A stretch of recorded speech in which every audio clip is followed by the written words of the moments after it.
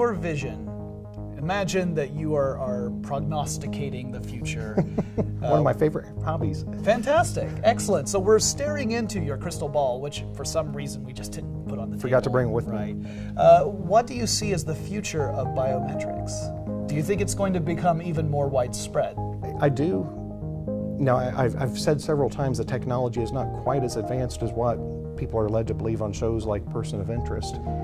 There are some things, the technology exists today that are not being implemented. For example, if you get your internet service and your cable from the same provider, the companies have the technological ability to monitor your web surfing and then put television commercials on your television that are different than the television commercials on your neighbor's television.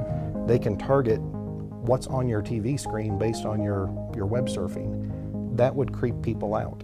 And even though the technology exists to do it, I'm not aware of any cable company that's actually taken the step to pilot it because they're afraid of the consumer backlash. Yeah. And so, looking into my crystal ball, there are going to be companies that continue to push the envelope, but they're going to be treading lightly to try and avoid the customer backlash.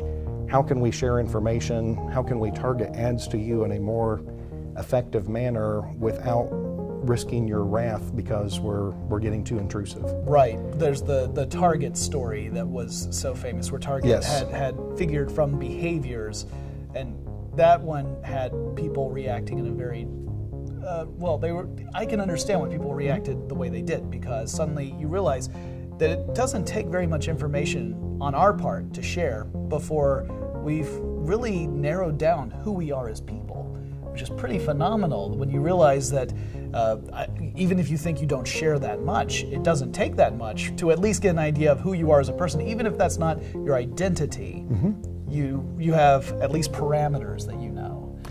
There's information that can be gathered very easily, information that can be aggregated, and there are companies making billions of dollars aggregating all types of personal information. They're turning around and selling it. They're for-profit organizations, and they're selling it to whoever offers the most. It's what those companies are doing with it that creeps people out, and I think in many cases justifiably. There was an incident several years ago, I can't remember exactly when it was, but one of the major airlines had offered a program, Spouses Fly Free, and this was something they were offering to their frequent flyers. They got in trouble when they sent out letters following a trip saying, we hope you and your spouse enjoyed the flight, and spouses were opening these letters saying, I didn't go anywhere.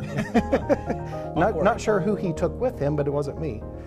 And there were lawsuits that came out of that, but it was a matter of information was being shared without the knowledge of the person that had participated, and it led to some major problems at home. But it's those type of things that have people very concerned. The incident you mentioned with Target is a classic example. Target had figured out a young woman was pregnant based on buying habits. They sent her coupons for baby supplies. Her father found out about that, did not know that she was pregnant, and kind of went ballistic of why is Target sending this information to my daughter? So that type of thing, it just illustrates how people are very sensitive about this, and like I said, I believe rightly so people are sensitive about it. I'm sure you've probably seen the Minority Report. Yes.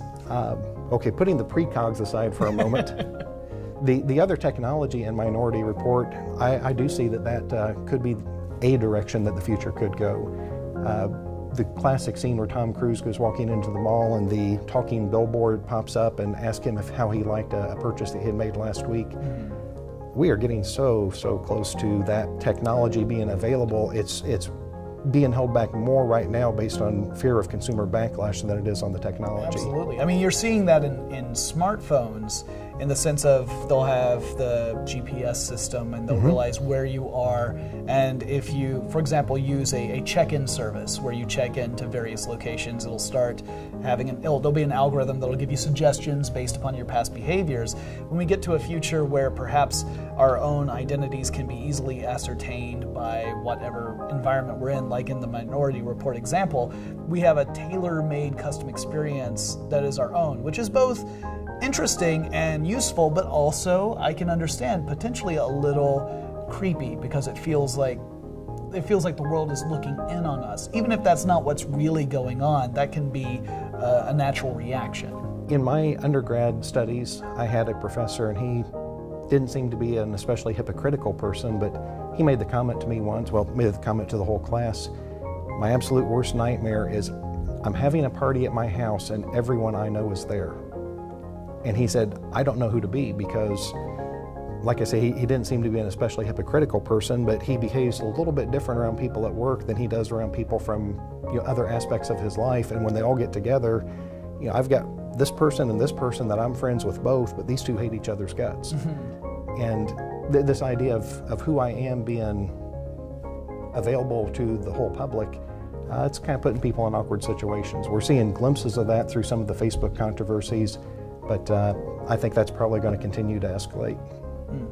Well, Dr. Padfield, this has been a phenomenal discussion. I have to thank you very much for your perspective on biometrics, on privacy, on the possibly amazing and yet a little terrifying future that we have in front of us. We have a wild ride ahead of us, I believe. It has been my pleasure being here with you today. Well, thank you so much again. I appreciate it. You're welcome. Thank you. Now, guys, if you enjoyed this video, make sure you hit like, you subscribe to our channel. We have so many more great ideas in the future, but we don't have a patent on great ideas. We allow you to have great ideas too. So when you have a great idea and you want us to cover it, leave it in the comments below. We read every single one. We look forward to hearing from you, and we'll talk to you again soon.